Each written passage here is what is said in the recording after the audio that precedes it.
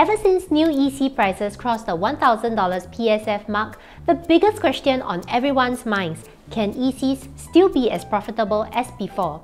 Hi everyone, I'm Leeann from the Propfolio. The first EC to launch in 2022 is North Gaia, located at Yishun Avenue 9 in District 27, and demand is expected to be strong as the last EC that launched in Yishun was 6 years ago. It is a fairly large EC with more than 600 units across bedroom types of 3 to 5 bedroom. North Gaia is also within 1 kilometer of Chongfu School. The break-even price for North Gaia is $1,025 PSF, and the official prices will only be released nearer to booking day. Now, much has been said about EC prices these days, ever since it crossed the 1,000 PSF mark in 2019 with Piedmont Grand. The rise in EC prices also prompted a rise in the income ceiling from $14,000 to $16,000. More importantly though, can ECs still be as profitable as before? Let's do some comparison on the numbers to see if ECs are truly overpriced. Take a look at how prices in District 27 have moved. Between 2015 and 2016, the average PSF for an EC launch was just below 800 PSF. In that same period, private developments would launch at an average PSF of 1,060.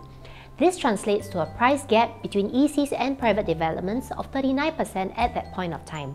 Has that price gap widened or narrowed? If ECs are overpriced, we expect that the price gap should have narrowed drastically.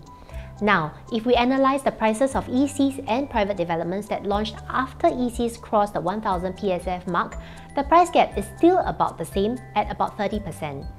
This simply means that while EC prices have increased, so have prices across the board. Now, the first EC ever to be launched was Eastvale in 1996 at a PSF of about $400, and the launches of ECs have seen prices gradually increasing since then. To find out whether ECs can still make profits, let's take a look at the latest EC that hit the 5-year MOP mark and has started reselling in the open market, Lake Life. Lake Life in the West launched at an average PSF of 857 in 2014. There have been 18 profitable transactions ever since its MOP in December 2021, and no unprofitable transactions. It is also worth noting that there are 2 future EC plots that have already exceeded North Gaia's land bid of 576 PSF PPR, one at Tengah at $603 and another at Tampines at $659. Now, what are some of the pros and cons of North Gaia? Some of the pros include: firstly, good size development.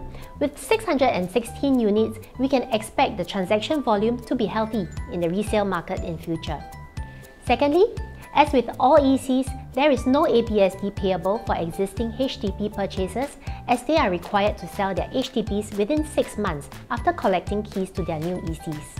This helps lower the down payment compared to buying a private development. However, this will also mean that the purchasers will need to service both the mortgages for the HDBs and the new ECs at the same time.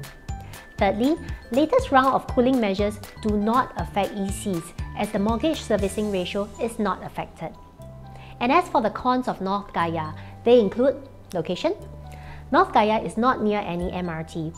But having said that, it is not uncommon for an EC to be further from an MRT station due to the lower land price. Secondly, the wait. At this point of time, the official TOP date has yet to be announced. Let's take for example 3 years construction and another 5 years for the minimum occupation period. This will mean it will take a total of 8 years in order for your gains to be materialized.